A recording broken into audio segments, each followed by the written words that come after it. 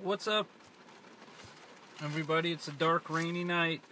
I just got off work. I'm sitting in a parking lot, and like where I do most of my videos. And what I wanted to talk about tonight is being in struggle and going through hardships, and enduring perseverance. And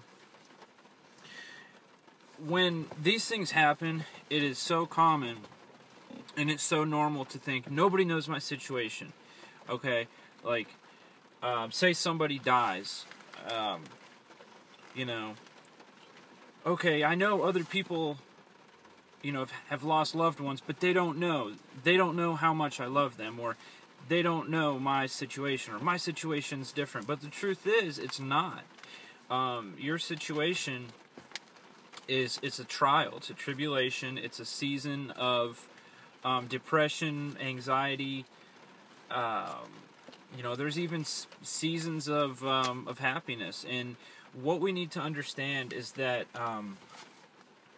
as believers in Christ, we too will face trials, tribulations, and seasons of grief and anxiety and even anger in our lives. But what we really need to do is think. I'm sure everybody remembers the What Would Jesus Do bracelets, WWJD bracelets. A lot of people made fun of those, but I think they're so cool, and they're so beneficial. There are just some angry people in the world, and I don't want to get too far off topic, but there are just some angry, ticked off people in the world that you just want to slap them upside the head and say, open your Bible, like, don't be an idiot. Like, so many people take trials and tribulations and seasons of grief and depression, and they do one of two things: is they either shut down completely, or they get mad. They get mad at God, they get mad at other people, they get mad at themselves, and it shows. It obviously shows. You can tell a person, that's why I believe most people have the problems they do when, I don't really think there's a bad person in the world. I think bad things happen to people, and how they react comes out either as good or bad. So anyways, getting back on track, it's normal to think that your situation is different and that no one understands, and that you're alone in this. But the truth is, you're not. There's a body of believers on earth, as Christians, that understand what you're going through. And more importantly, there's Jesus Christ, the creator of all things, who knows the number of hairs on your head, and who wants nothing more than to bless and prosper you. He understands. There's nothing too big for God. So what does that mean? When you face these troubles and tribulations, I'm trying to think of an example, because I've been in a lot lately, but let's put it like this. At my job, there's people that are just unhappy. Just unfreaking happy. No matter what happens, they're always going to be upset about something. And with those people, it takes a toll on me, I guess, in the sense that they will, if something's going on in their life, and they're an angry person or an unhappy person, and I believe this is common for a lot of people, they will take it out on you. And, that eventually takes a toll on you. When someone complains to you or says, this or that, you start to think, well, maybe I am not, doing something right, or maybe I am this, or maybe I am that. You become a victim of their whatever. You become a victim of, I gotta sneeze. I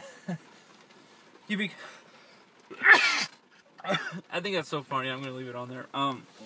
You become a victim of their circumstances, and it's ridiculous that people are 40 years old, 30 years old, 40, 50, 60, and beyond. Oh my gosh, that guy's on a bike in the rain. And they still have not learned how to deal with these things. And the first thing you do is take it to God. if you want positive reinforcement and you want help in your life and you want things to get better, even if you're not a Christian, hello, you need to treat people with respect. So, anyways, going through this, it is easy to fall in a slump of your own when you're burdened by other people's problems because they're facing trials. The thing is, guys, is that there's good and evil in the world at all times. And Satan is ranging throughout the earth, as the book of Job says, and God is ranging throughout the earth. So,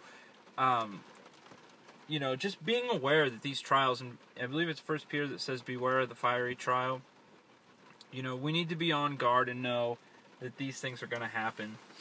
And in the book of James, chapter 1, verse 2 through 4, I believe, my friends, consider yourselves fortunate when all kinds of trials come your way. For you know that when your faith succeeds in facing such trials, the result is the ability to endure. You develop endurance. So, first thing is, I'm sure everyone's heard the phrase, oh, you're going to come out of this a better and stronger person. And if you rely on Christ to get you through this, that's true. James says you're going to develop endurance in this verse. Verse 4, make sure that your endurance carries you all the way without failing, so that you may be perfect and complete, lacking nothing. Jeremiah 29:11, I'm going to put this away. God has plans to prosper us and not to hurt us, So, going through these trials, whether we're a victim of somebody else's consequences or we have problems of our own, just leaning on God to ask for help will develop your endurance. And when your endurance is there, you will be perfect, lacking nothing. You will know the whole system, and everybody's journey is different. You will know the whole system and get to know God in your own personal way. So, guys, if you're having a hard time, take it to God. And for God's sake, stop taking it out on other people.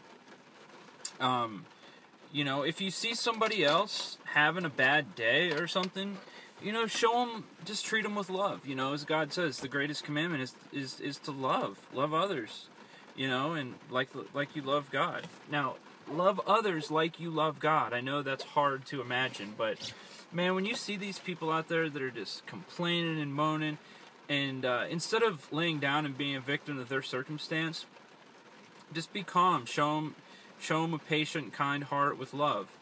And, you may not change them. You may not even plant a seed.